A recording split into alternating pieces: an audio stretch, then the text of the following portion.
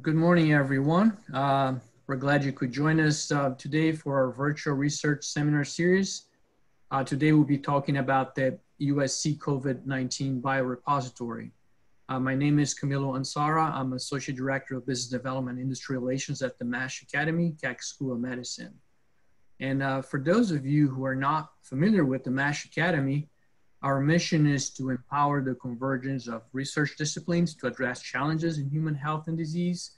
And we are here as a dedicated team to help facilitate connections and collaborations across USC with the Keck School of Medicine, with other researchers as well as externally with industry.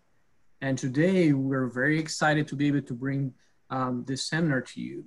But before we start, there are a few housekeeping items I'd like to discuss.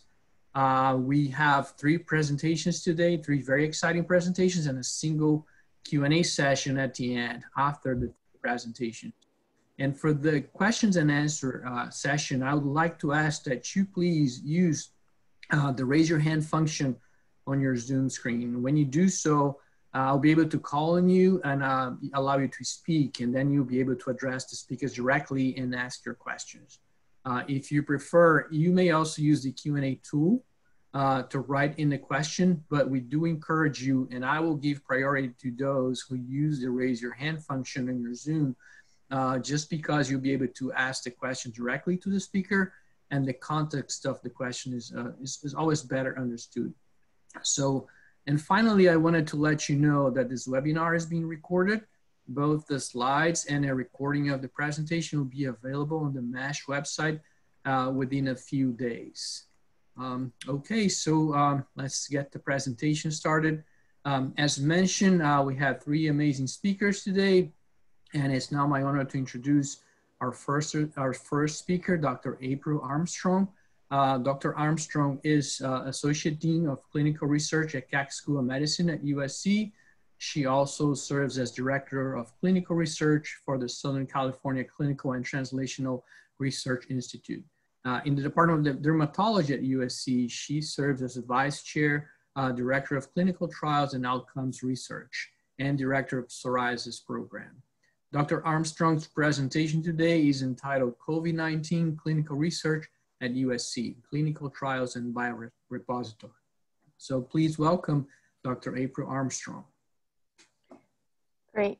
Thank you so much, Camilo, for the introduction. And I am going to go ahead and share my slides with the audience.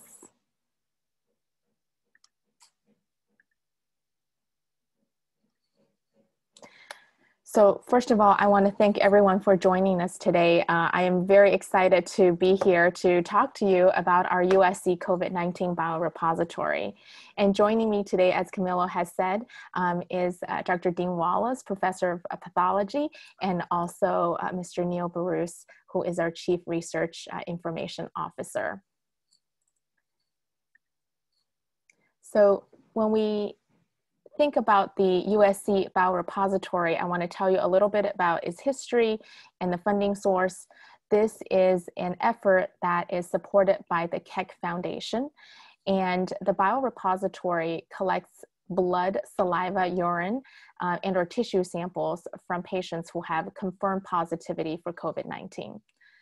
The rationale for creating the biorepository is so that we have a central place where we can really, with blood specimens, tissue specimens, to really help to understand the natural history, disease progression, as well as possibly treatment responses in our patients with COVID-19. So it is really a systematic effort to ensure that we can learn from our patients with COVID as much as possible within our local community. The samples from control patients are also collected such that we can compare that from our patients who had been infected with the SARS-CoV-2 virus from those of control patients. It is important to know that the clinical information is linked to the biospecimens, and that way we can have the understanding of demographic information as well as their clinical progression through the EMR data that we have. And the specimens are banked for future research. Here are some of our team members who have worked on the biorepository since the beginning. It really does take a village to run the biorepository. And I really want to thank the efforts of our team members, both in the implementation of collection of the specimens, and also importantly for the processing of the specimens, and lastly in terms of the efforts to really make sure our data are all linked and ready and available for our investigators to do research. So let me talk about the three main cohorts from which we collect the bio specimens for the COVID repository. First, we collect samples from patients with severe COVID-19.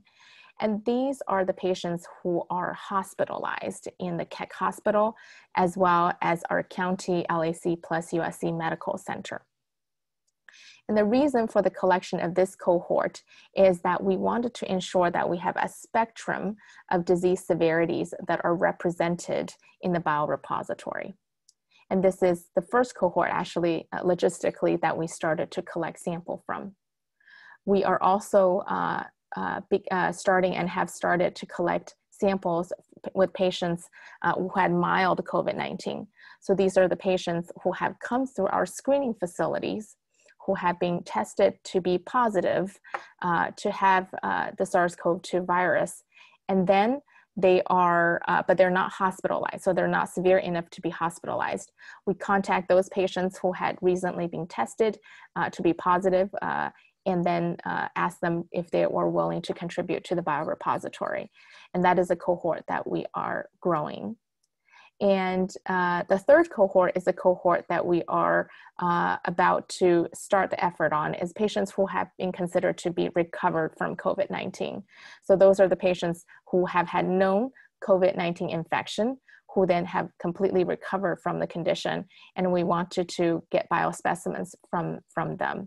And this effort is done in collaboration with our CHLA COVID Convalescent Plasma Donation Center, such that our patients have the opportunity to potentially contribute both to our biorepository as well as to the Convalescent Plasma Donation Center. So here is an overview of the different samples that we collect from our patients. And these include plasma, serum, we extract DNA and RNA, saliva, and urine. So these are the standardized set of samples that we collect from each patient. If they happen to have pathological tissues, CSF or BALL samples, our IRB is approved to collect those as well from these patients. And we're currently working on the processes for these latter optional specimens. I won't go into detail on this one because Dr. Wallace will talk in detail a little bit about the more details about the specific samples, other than saying that for the inpatients, typically we do serial collections following for them, whereas for the outpatients, we do a one-time collection of the samples. So here's a picture of the Keck tent for outpatient collection. So if you're ever wondering where we are collecting samples from our mild symptom cohort, being mild, mainly outpatient, that they have not been hospitalized. They may be more severe than that, but in the non-hospitalized cohort, the patients can actually drive and park right there, and then they go into this tent area, which is temperature controlled and also pressure controlled, and we have our staff then collect biospecimens from them in this tent. And I just want to acknowledge here are two of our phlebotomists who have been working really hard to collect samples, and they're the people at the front line interacting with our patients, and we really thank them for their efforts. So as of August 7th, 2020, we have over 130 participants with samples in the biorepository. And because of our current status in our county, and we have an increase in our infections, we are focusing our effort on collecting COVID positive patients at this time. So if you see an imbalance of the the COVID positive versus the controls is because we are preferentially focusing our efforts on the COVID positive patients at this time to ensure that we take the opportunity to capture that population. And so we have of the 131.99 of them are COVID positive, and as you can see, 32 is COVID negative. And from our patients, here is a snapshot of the available biospecimen aliquots as of the end of July. As you can see, we have now built a good collection of the different biospecimens. Each specimen is aliquoted into different amounts here, and they are available for research. I want to talk a little bit about the hospitalized cohorts and the number of collections that we have. So in case you may have a question on, for the hospitalized patients, I know you're doing serial collections. Tell me a little bit about the number of patients that may have had one sample versus more than that. So let me walk you through this particular graph. So here again, we're talking about hospitalized cohorts from Keck as well as from county. And over here, we have patients with one collection overall, so about 32%. And the patients with 2 to 3 time point collections in this column, 42%. And then the patients with greater than 4 or more collections is about 36%. And then we stratify them into the COVID positive hospitalized patients versus the control patients that are located down here. As you can see here, for the COVID positives, there's about an equal distribution in patients who have had 1 collection time point, those who have 2 to 3 collection time points, and then finally those who have had 4 or more collection time points. This is our Biorepository Oversight Committee. So the responsibility of the committee is such that we decide the workflow as well as how we make decisions when the requests come in for the use of the biorepository. Now that we have these samples available, we're currently working out the different work processes and the steps that investigators can take in order to take advantage of this precious and resource that we have. And we've recently also created a website where you can go and obtain more information about the biorepository. And I have included, so this is the page of the website. And when you scroll down, you can find information, general information about the number of specimens. They're typically updated weekly, the number of patients that have contributed to these collections, and as well as how you can request for access to these biospecimens. Again, some of the application process mechanism are still being worked out, but we do have a person that you can contact to find out more information and then to ask about how you can access the biorepository. Again, here is the website for the biorepository, and you can find more information and contact us with regards to accessing the biospecimens. So with that, I want to thank you for your attention, and I'll give the floor back to Camilo. Thank you so much, Dr. Armstrong. So up next, we have Dr. Dean Wallace. Dr. Dean Wallace is a professor in the Department of Pathology. He joined Keck School of Medicine recently in September of 2019. And prior to that, Professor Wallace worked at UCLA, I believe since 2000. Professor Wallace's areas of clinical service include pulmonary and renal pathology, and he has strong research interests in pathology informatics and digital pathology. Professor Wallace's presentation today is entitled The COVID-19 Repository of USC Zucca Laboratory. So please welcome Professor Wallace. Thank you very much, Camilo. And I want to say, I do have other ties. I noticed all the pictures that you guys have put up of me have, I think, the same tie and the same shirt. And if I'd known that, I would have put on a different tie today. All right. Let me share screen.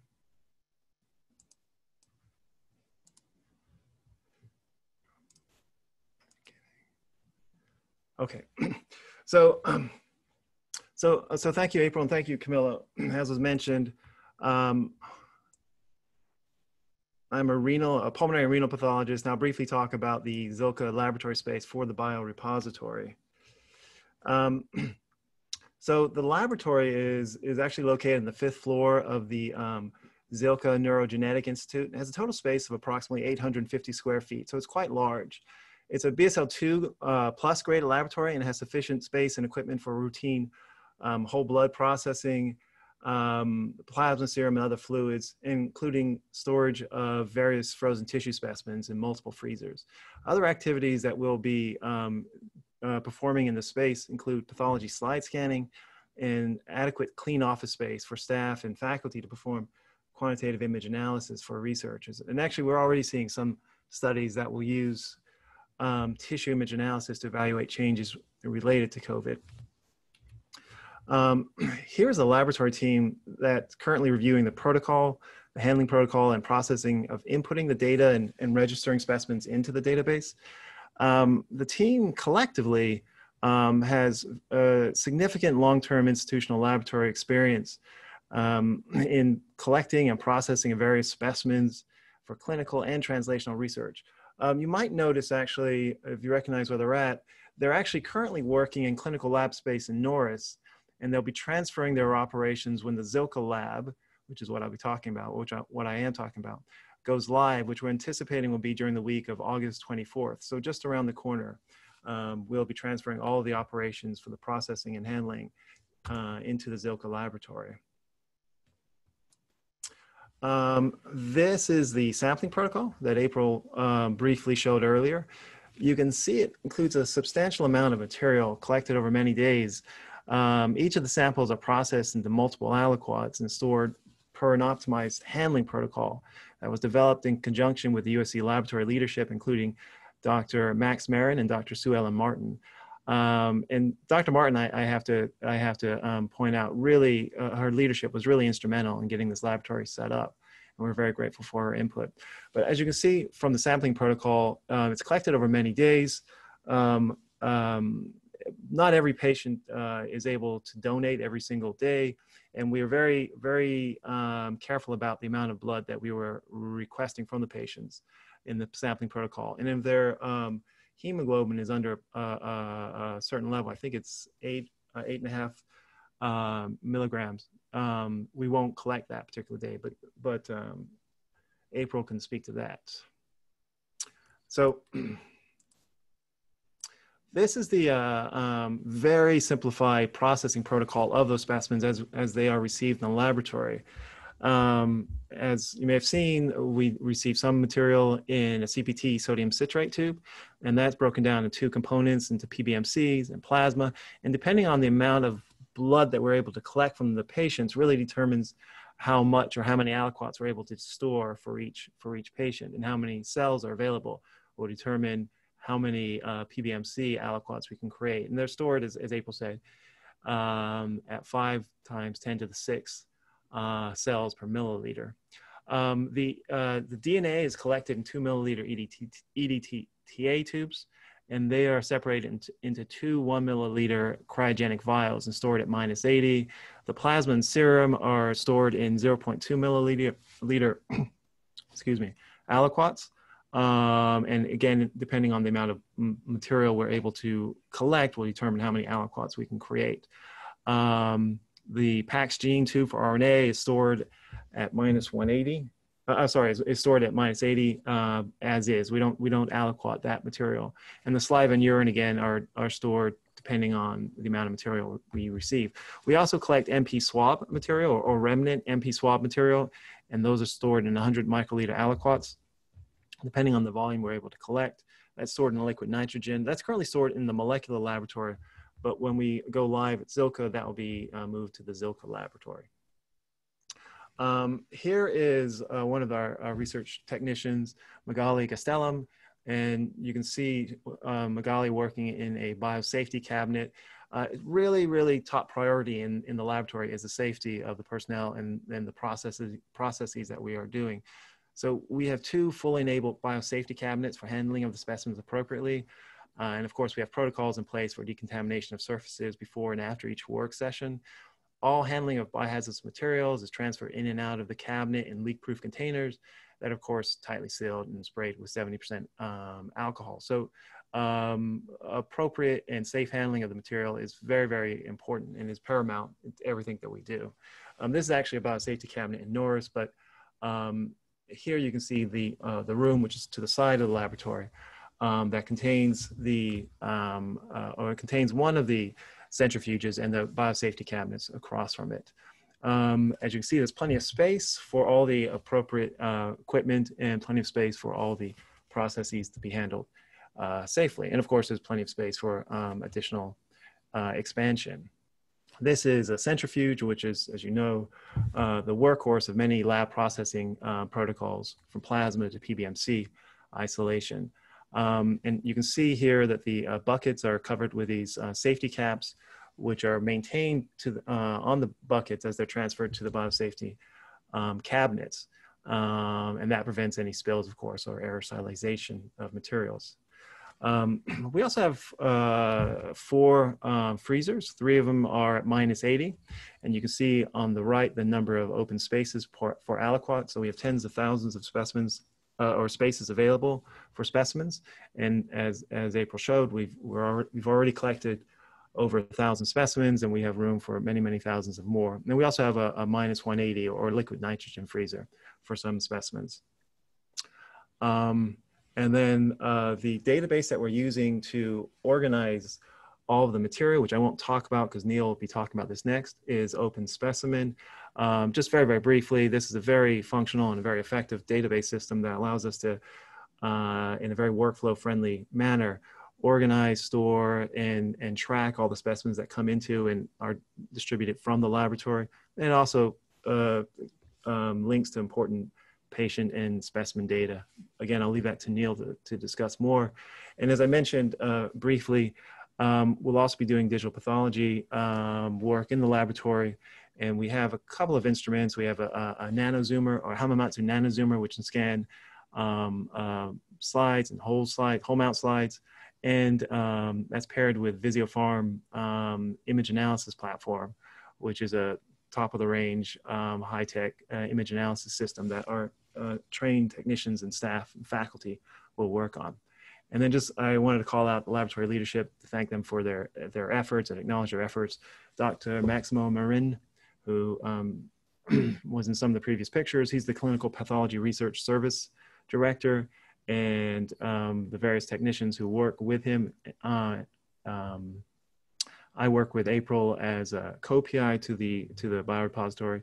Susan McCarthy is the Chief Administrative Officer, who you may work with on the laboratory side to help with some of the paperwork. And very importantly, Henry O'Dell was the laboratory supervisor, who really did an enormous amount of work in getting the lab set up and all the equipment properly ready.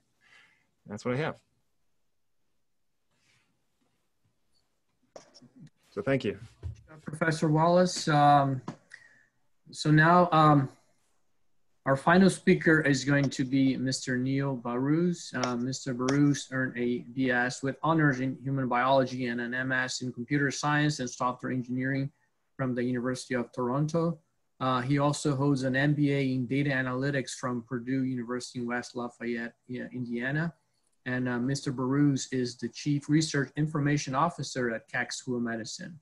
Mr. Bahroos' presentation today is entitled Open Specimen Biobanking LMS. So please welcome Mr. Bahroos. Hello, everybody. I'm just going to share my screen. That's right.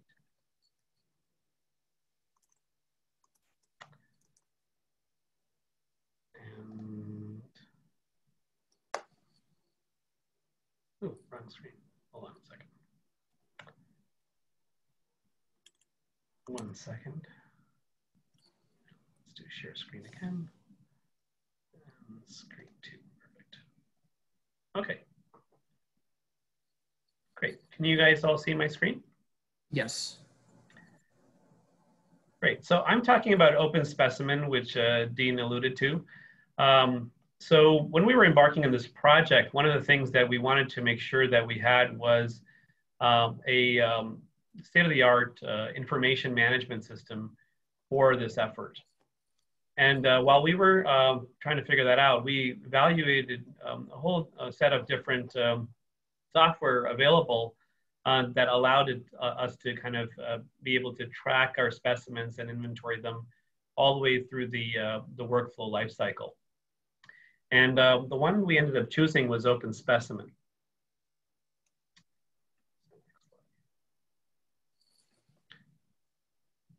So Open Specimen is a biobanking platform that collects, that allows you to collect, store, process, annotate, and distribute biospecimens in a cohesive biobanking database. And it pretty much addresses kind of the workflow from collection to being able to share those specimens with individuals seeking to use them for their research. And so when we looked at the other different platforms, Open Specimen kind of by far was ahead of the game in terms of the technological hooks and processes it had. And I'll describe those a little bit more in detail. But basically, it also was a modern web interface which would be accessible, which would allow us to access the data and the platform from various different sites. And as you heard throughout the presentation, we're currently at Norris, we're moving to Zilka. We have partners at CHLA and other places. And obviously our researchers want to be able to access some of this from wherever possible. So those are considerations as part of the evaluation.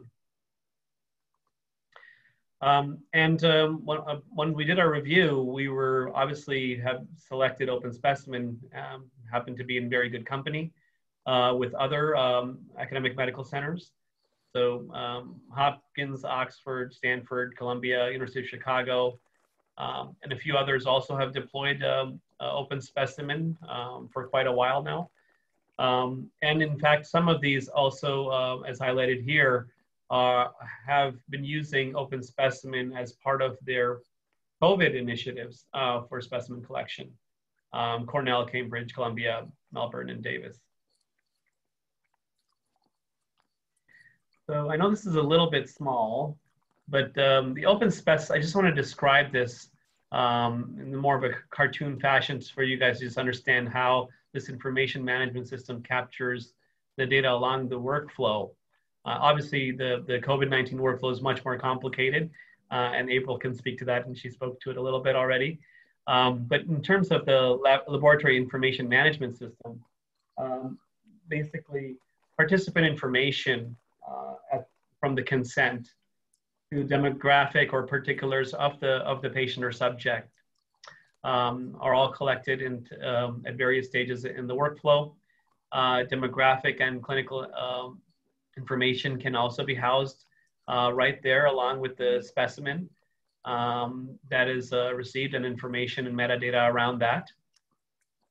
The specimen inventory, which is a very big part of this, we want to make sure that there are no mistakes, and the system allows us to be able to track pretty much a chain of custody of the specimen and all the way to the hierarchy of aliquoting and other processing throughout the workflow. And at every instance, when you take the specimen in and out of the freezer or do some processes with it, you're able to bank not only bank the specimen, but bank the information associated with the specimen into the management system. And so all derivatives and aliquots are also logged. And that way gives us a continuous inventory, but also the lineage of that sample is stored all the way directly connecting to the clinical information of the patient.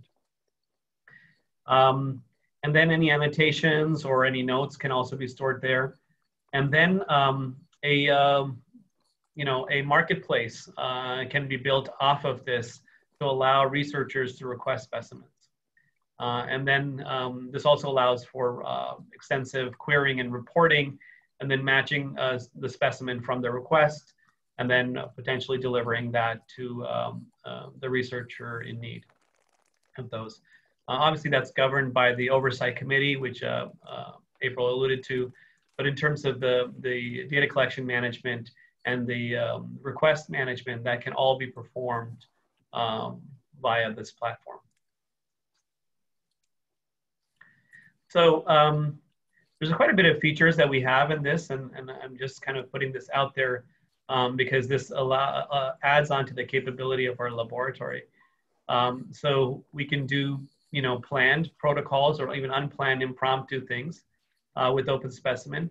And before going to all the features, one thing that we kept in mind I wanted to share with you was that when we put this system in place, that this be an enterprise biobanking information system that we use beyond the COVID protocol. So the way we've been implementing this platform is that it's going to be our enterprise solution for biobanking at USC Keck, which will allow us to not only do the COVID protocol, but any other protocols. And in fact, we're going to be working heavily with the Cancer Center as well to migrate their protocols into Open Specimen.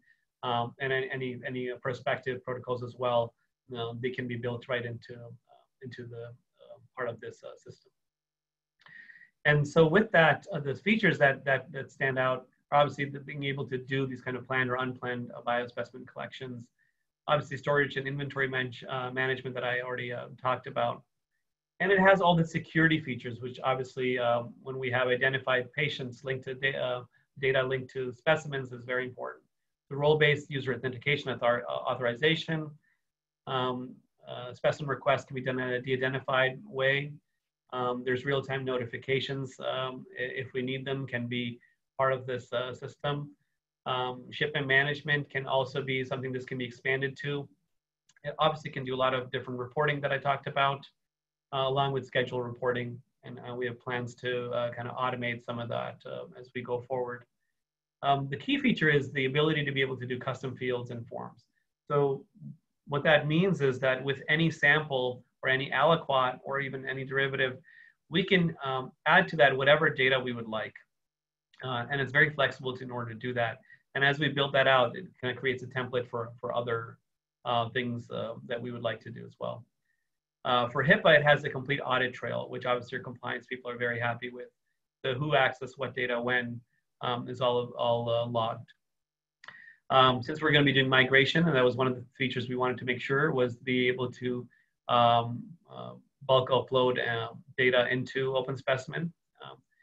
And then obviously very important in the lab is label generation and printing and being able to just scan barcodes to ease the workflow. And then the ability to query the data for either the technicians and operators, as well as, like I said, for the requester. And one big key feature was integration. And so some of you may or may not be aware that we use REDCap here at USC for a lot of our research electronic data capture. And Open Specimen has the ability to integrate directly with REDCap, as well as Cerner, which I didn't mention. But so those are things that we're going to be leveraging in the near future. This is something we don't have to pay too much attention to, but for the people who care about security, we're implementing Open Specimen here on in our data center at USC Keck, and following all the security requirements that are expected. And so this Open Specimen fits really well in order to be able to not only have the connectivity to REDCap and to Cerner, but yet kind of work and be deployed in a very secure environment. I already talked about the security standards, so I won't belabor this, but the main things are that the system fits in seamlessly with the authentication protocols that we have, and it follows all the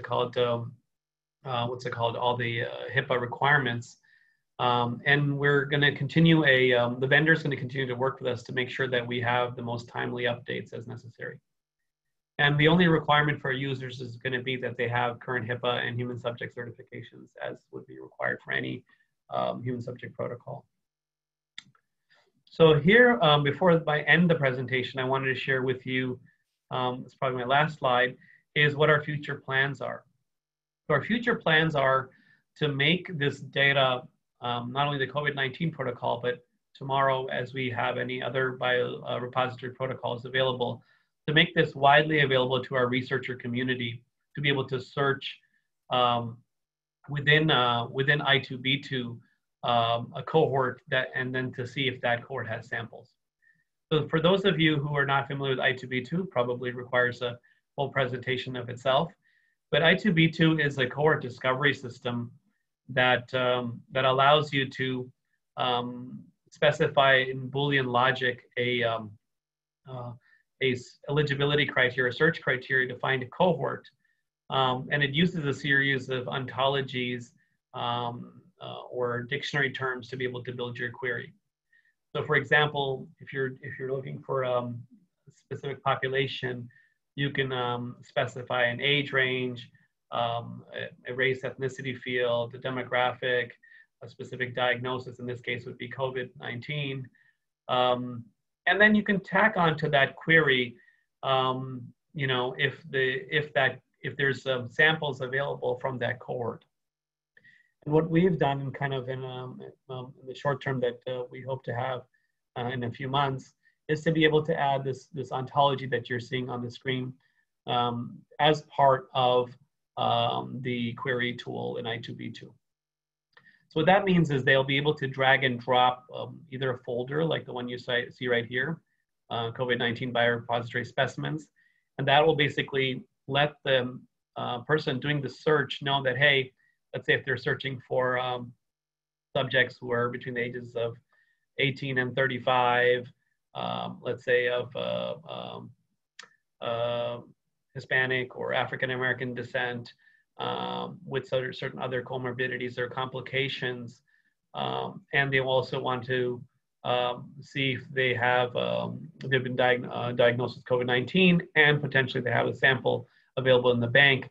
They could just drag and drop that the second folder here called COVID-19 biospecimens, and that will give them a feasibility count very quickly, telling them how many patients have samples.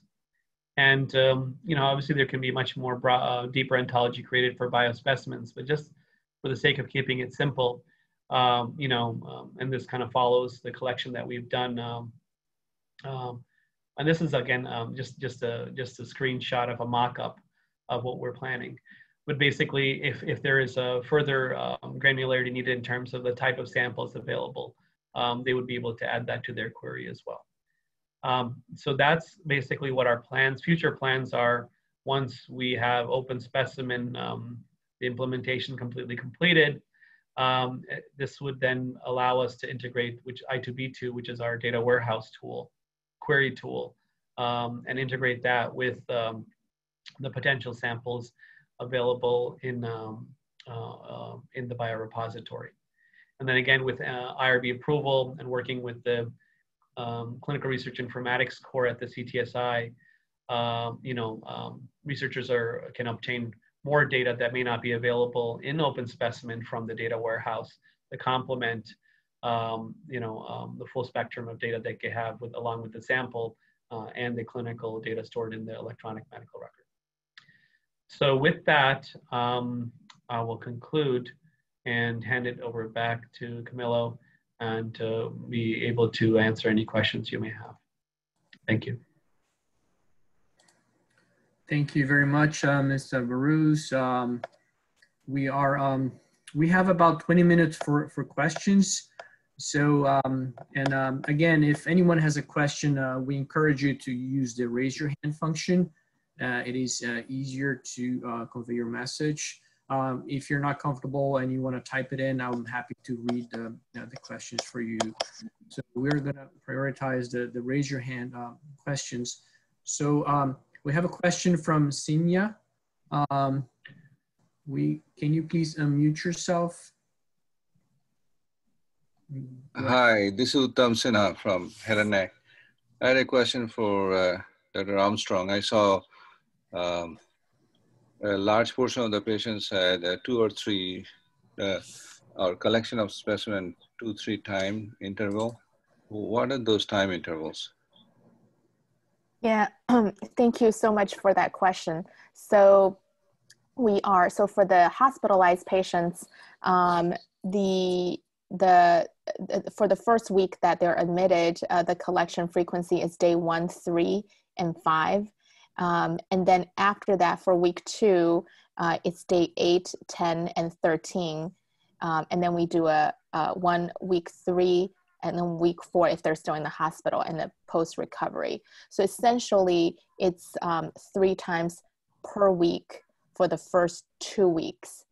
And then how much we collect really depends on 2 factors.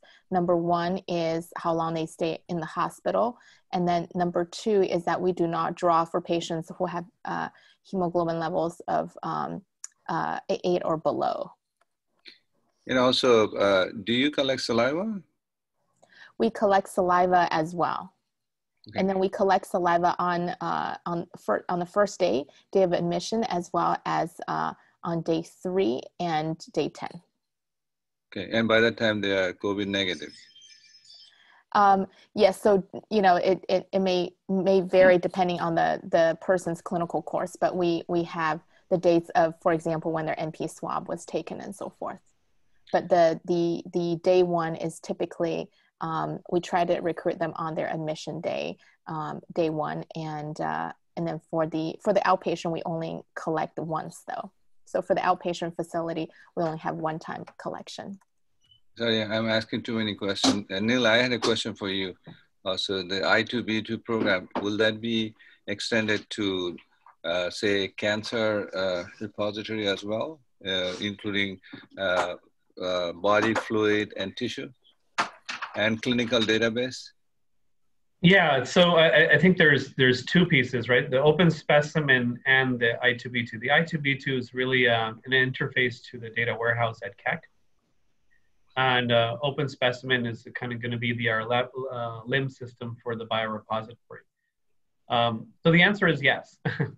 So I don't have an exact timeline for you because obviously COVID is the priority right now. And this is the protocol that we're focusing on. But we've already talked to Karen Lerman at the Cancer Center. The plans are obviously to not only migrate the protocols that exist into a much more state-of-the-art system, but also for future protocols to live there, because compliance, like I said, is obviously getting much more happier with this solution as well.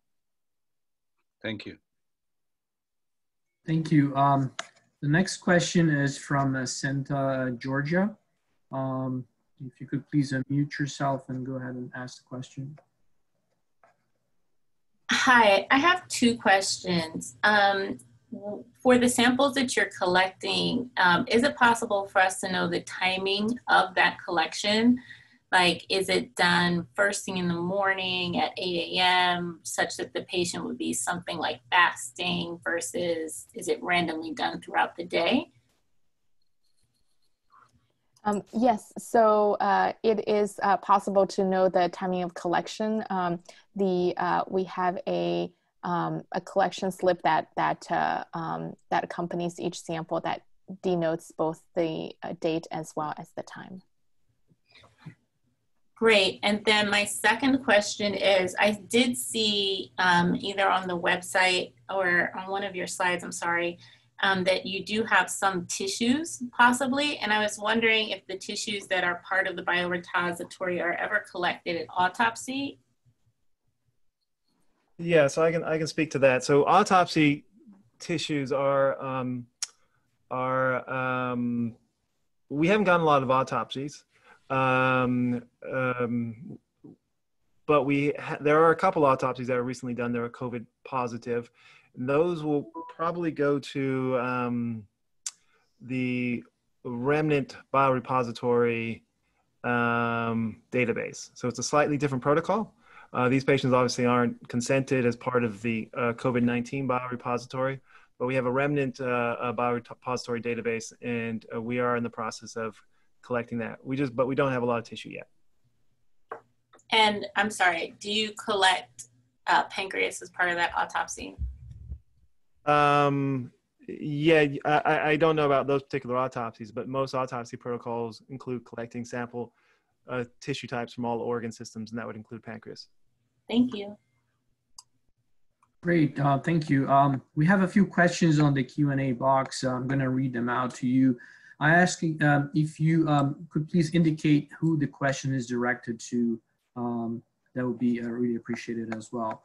So I have a question. We have a question from Silvia De La Rosa. She says, I understand this project will serve for other future studies, which will have to be approved by the IRB and the Biorepository Committee. But what is the regulation process for the biorepository?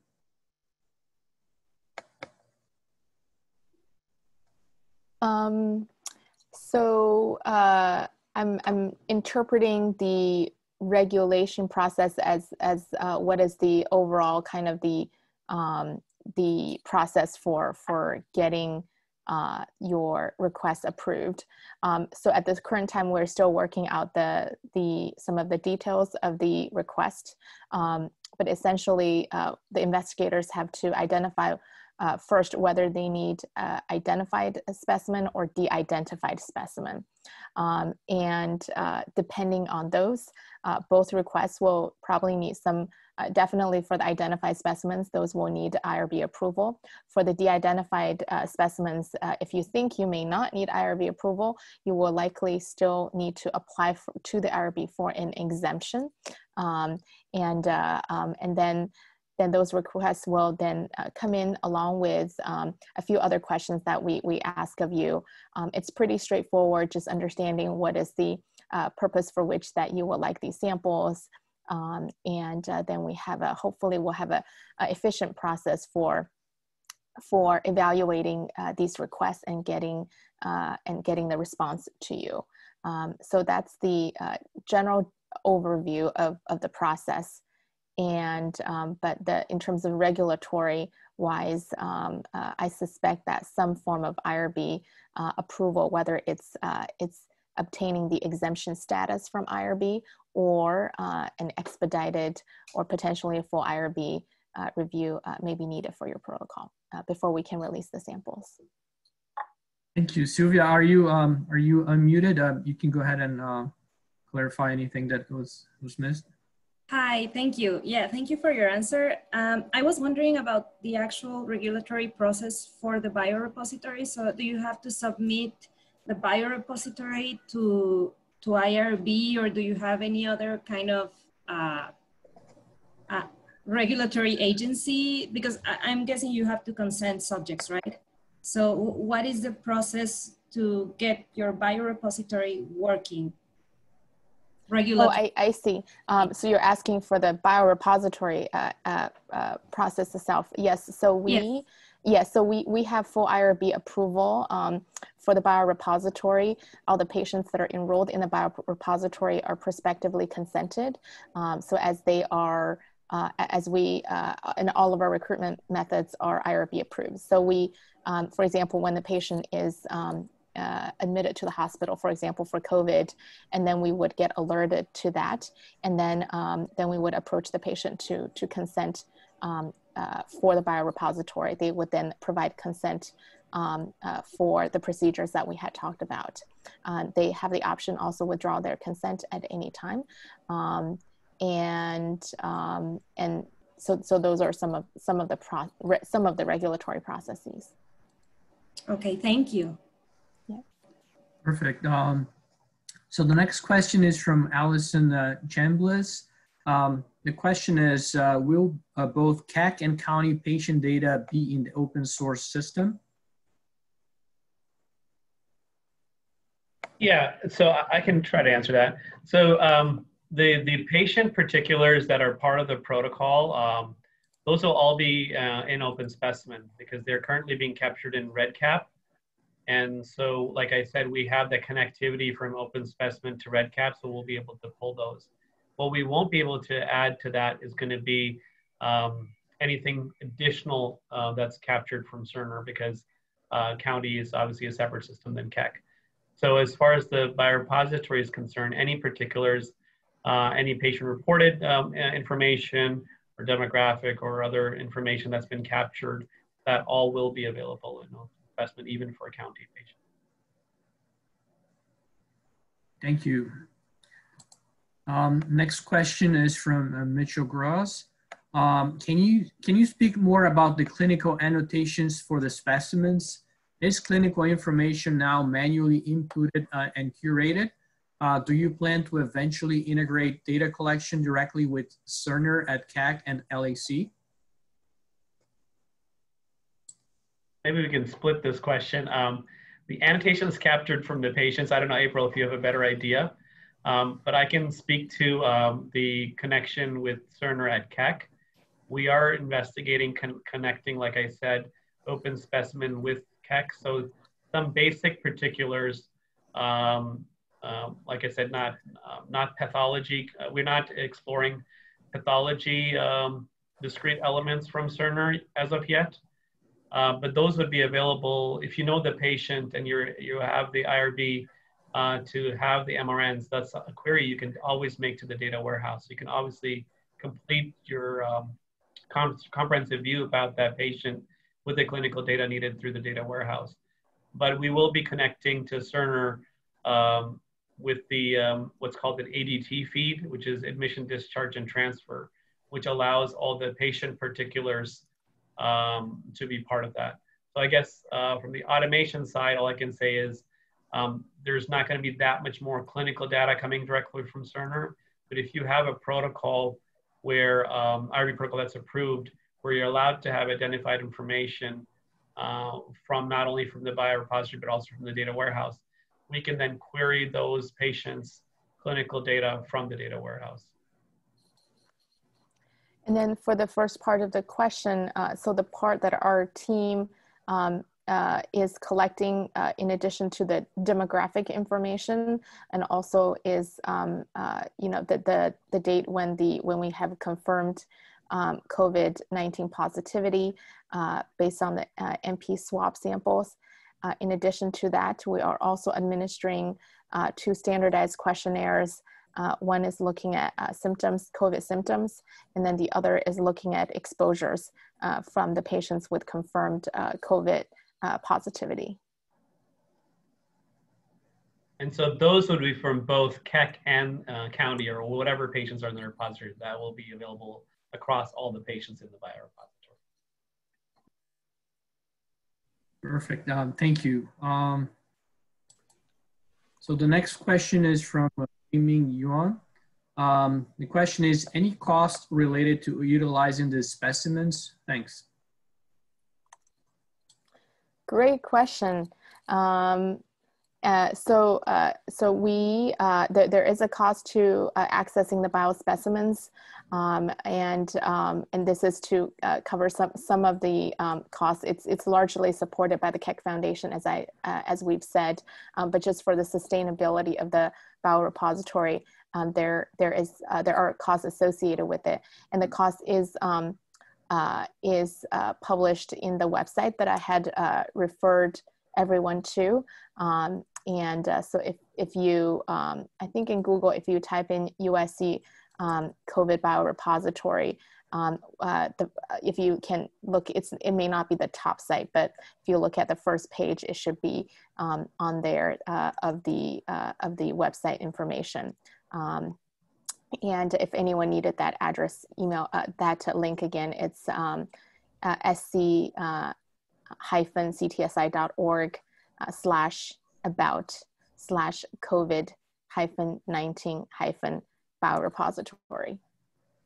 We should create a QR code for this and flash it on the screen right now, but the price list is included in that website.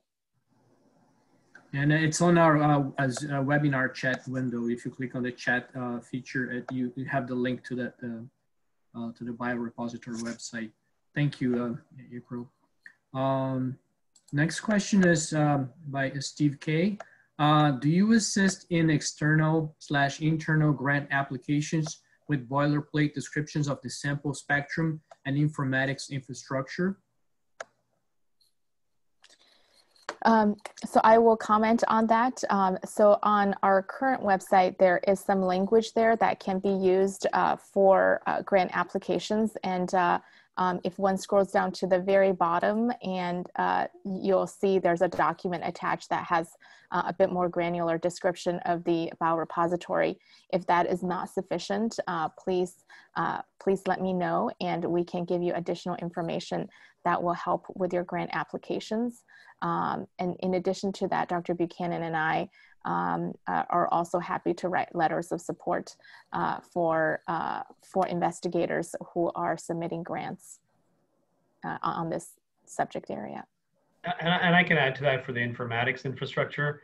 I don't think we have a lot of description on the website, but we are developing that. And if there's an early project that we could just co-develop that and put that out there.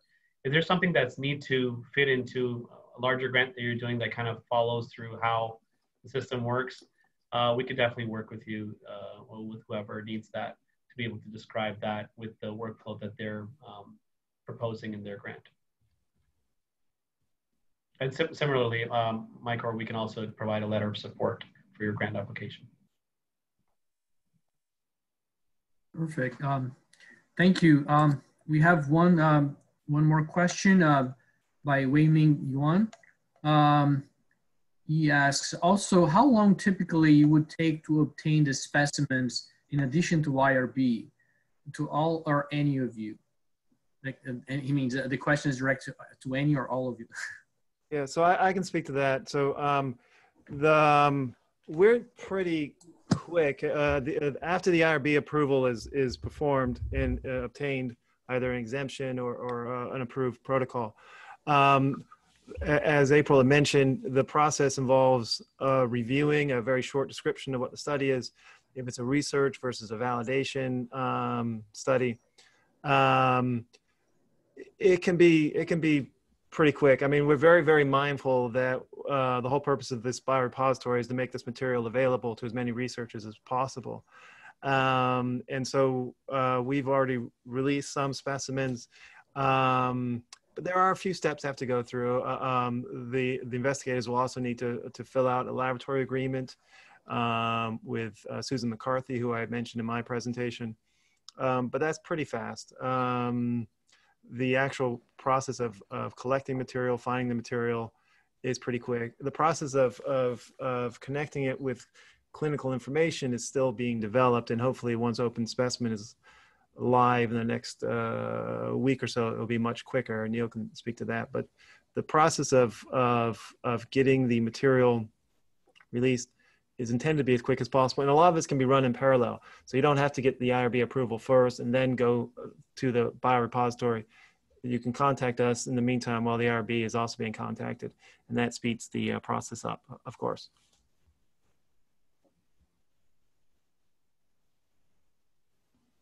Thank you. We have one more question.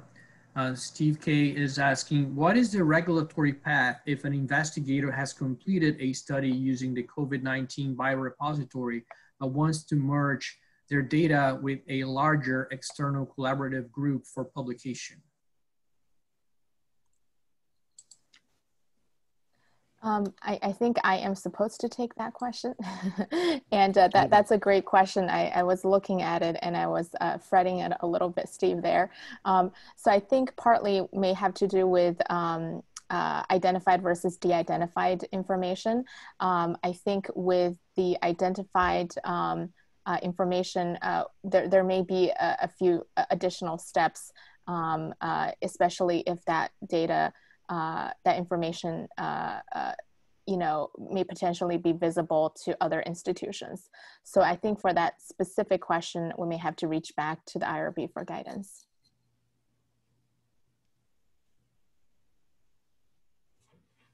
Okay, thank you very much. I don't think we have any more questions. So I'd like to thank Dr. Armstrong, Dr. Wallace, and Mr. Bahroos for very interesting presentations. Thank you for taking the time and speaking to us today. We really appreciate it. And stay tuned for our next virtual series seminar. It's happening soon. Thanks again, everyone, for joining us today. See you soon and goodbye.